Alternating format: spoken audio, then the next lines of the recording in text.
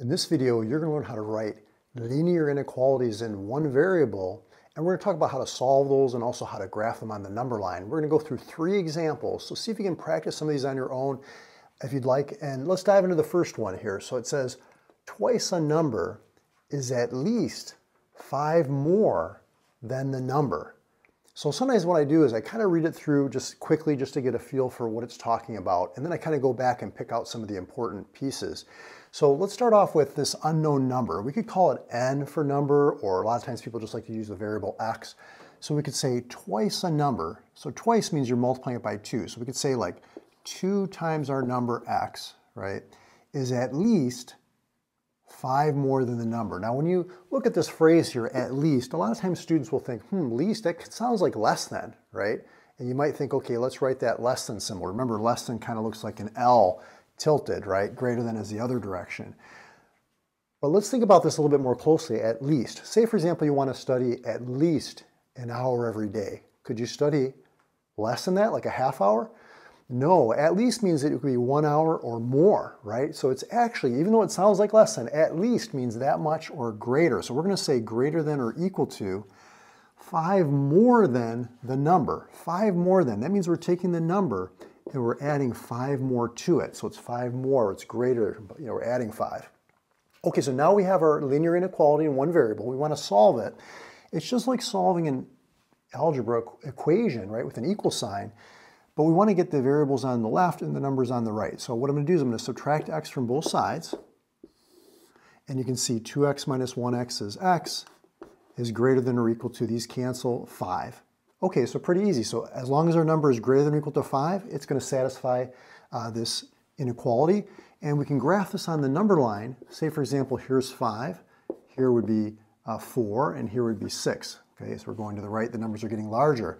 X is equal to 5, so that means it's going to be closed circle. If it was greater than or less than but not equal to, we would draw it as an open circle, like hollow or empty.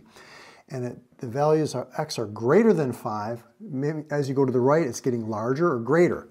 Another way students like to think about this sometimes is that if your variable's on the left, you can think of this as an arrow. See how it kind of looks like it's pointing to the right, and we're graphing or shading to the right. If it was less than, it'd be pointing the other direction like this, and we would be shading to the left. That only works, though, if the variable's on the left. You could also do like a test. You could say, well, let's say if I put 6 in, is 6 greater than or equal to 5? Yes, so that's where I would want to shade. If it was false, then I would want to shade the other direction.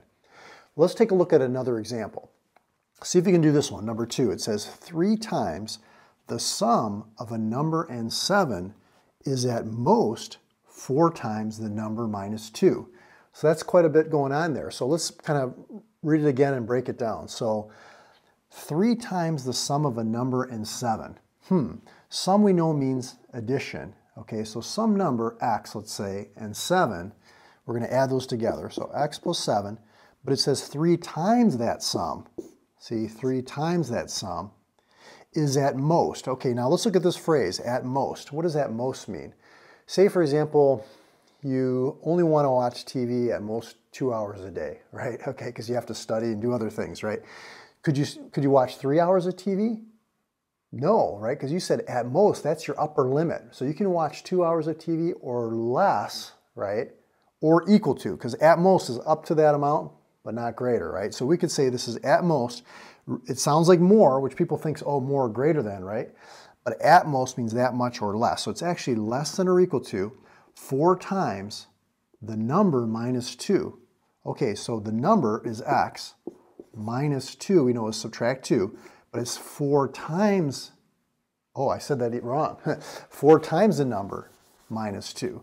4 times the number x, right? So 4 times the number minus 2. Okay, so now we've got our inequality. Let's solve it.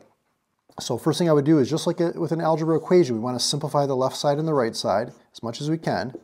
So I'm just multiplying or distributing the 3, so 3x plus 21. And then now we want to get the variables on one side and numbers on the other. Ideally, you want the variables on the left and the numbers on the right. Okay, so what I'm going to do is I'm going to subtract 4x from both sides. And then I'm going to subtract 21 from both sides. Okay, so that comes out to negative 1x is less than or equal to negative 23. But we just want to solve for one of the variables. So instead of multiplying by -1, let's divide both sides by -1.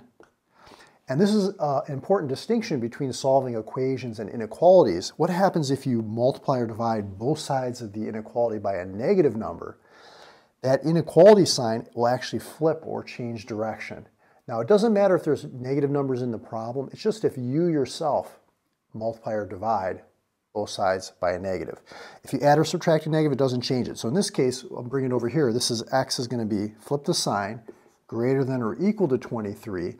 Let's go to our number line. Here's 23, here's 24, here's 22, right? So as you go to the right, the numbers are getting bigger. X is greater than or equal to, so equal to 23 or greater, going to the right. Now again, you can think of when the variable's on the left, this is kind of like an arrow telling us which direction to graph. Or you could do a test point, you could put 24 in. Is 24 greater than or equal to 23? Yes, that's the right direction. If it was false, you'd shade the other side. Let's take a look at one last example. Okay, see if you can do this third and last example on your own if you're up for it, but we'll go through it together as well. So it says 3 less than 5 times a number is less than the difference of 5 in the number. So there's a lot going on there. So think about that one. Try and do this problem. And while you do it, I want to make you aware of my video courses that I have for sale. I have an Algebra 1 video course, and I have an Algebra 2/college algebra video course for sale that help you walk through those 2 different courses step by step, kind of building on the previous concepts and explaining, the theory and some examples, and have you practice some examples on your own as well. So if you want some help going through those classes and you like the way that I explain things, those courses are a great resource for you. But let's go to this problem here now. 3 less than 5 times a number. Okay, see how I take it in like little chunks? So I think about, 5 times a number. I know, let's say the number is x. 5 times that would be 5x. Now you see how it says 3 less than that? A lot of students, they like to translate like word by word by word. They see 3, they write the number 3. They see less than, they think, oh, less than, I'm subtracting, minus, right? But if we think about it, 3 less than 5 times a number means that we're taking that quantity and we're taking 3 away from it. That's what makes it 3 less than or 3 smaller. It's kind of like if you're 3 years less than your brother, 3 years younger, right? You would take their age minus 3 to get your age, right? Now, that quantity is less than, so we know less than, it looks like an L tilted. So this quantity on the left is smaller than, right? The difference, now what does difference mean? That means subtraction of 5 in the number. So the difference of 5 and the number. Okay, so now we've got our inequality. Let's go ahead and solve it. Remember, it's just like solving an equation. Variables on one side, numbers on the other. Ideally, you want to get the variables on the left. If the numbers, the variable ends up being on the right, let's say if it came out to 4 is less than x, you would pick it up and flip it over. But notice how this opens to the x. It's still going to open towards that x. So you want to make sure you flip the whole thing, okay, even the sign. But here, let's go ahead and get the variables on the left by adding x. Let's get the numbers on the right by adding 3 to both sides. Some people like to draw a line. You can do that if that helps. So 5x plus 1x is 6x. Negative 3 plus 3 is 0. 5 plus 3 is 8.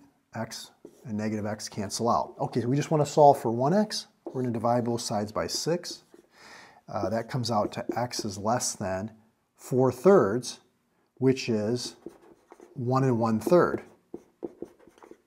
1 1/3. Okay, so now if we graph this on the number line, let's just say that this is 1. Let's say this is 4/3 or 1 1/3. This is 5/3, which is 1 2/3. This is 2/3, 1/3. So I'm kind of counting by thirds here, right? So x is less than 1 1/3, which we said is 4/3. So less than but not equal to, so it's open or hollow, doesn't include that point. Notice that this arrow is pointing to the left. If that works if the variable's on the left, or you can think x is less than or smaller than. As the numbers get smaller, we're going to the left. And that's the set of solutions right there graphed on our number line. So great job if you're able to follow these 3 examples. If you want more practice, which I recommend, math is all about practice, right? Follow me over to that video right there that I did and test yourself. Pause the video, try and do some of those problems and see if you're getting them right. I'll see you over in that video.